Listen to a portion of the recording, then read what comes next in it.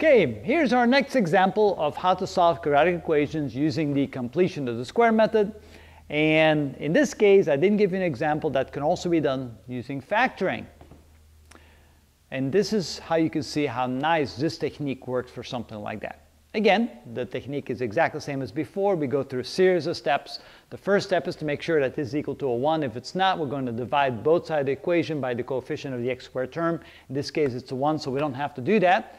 The next step is to move the negative 3 over to the right side. So this becomes x squared plus 5x equals, instead of negative 3, it becomes a positive 3 on the right side. The next step is to take the middle term divided by 2, squaring it and adding it to both sides. So what we're going to do is we're going to take this middle term divided by 2 and square it and add it to the left side and the right side of the equation. Now, 5 over 2 squared is the same as 25 over 4, so we're going to add a 25 over 4 to the left side and a 25 over 4 to the right side. So by having done that, we've ensured that this is a perfect square of some sort of binomial that looks perhaps like x plus 2 squared or x minus 3 squared or something like that.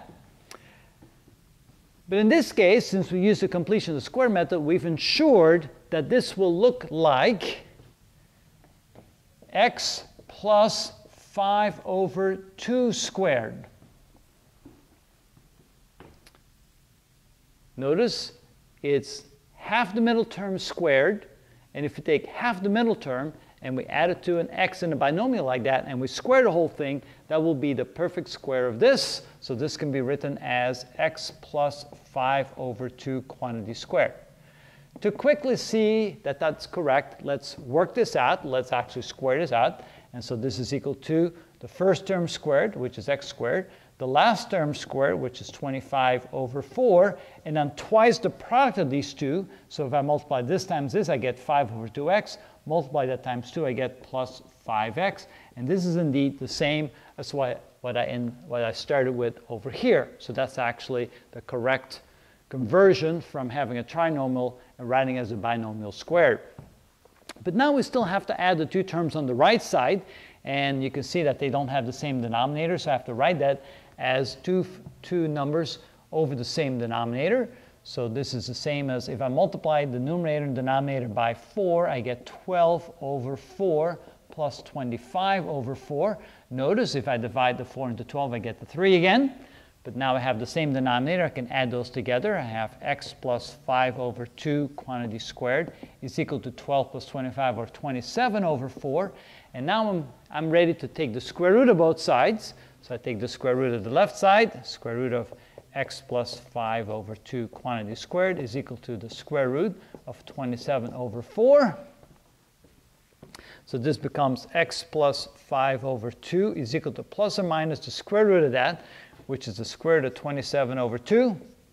Because I cannot take the square root of 27, but I can take the square root of 4, which is 2. I now can move the 5 over 2 to the other side. I have x is equal to plus or minus the square root of 27 over 2 minus 5 over 2. And finally, I can write it over a simple common denominator. So x is equal to plus or minus the square root of 27 minus 5 over 2. And there are the two solutions, or the two roots of my quadratic equation.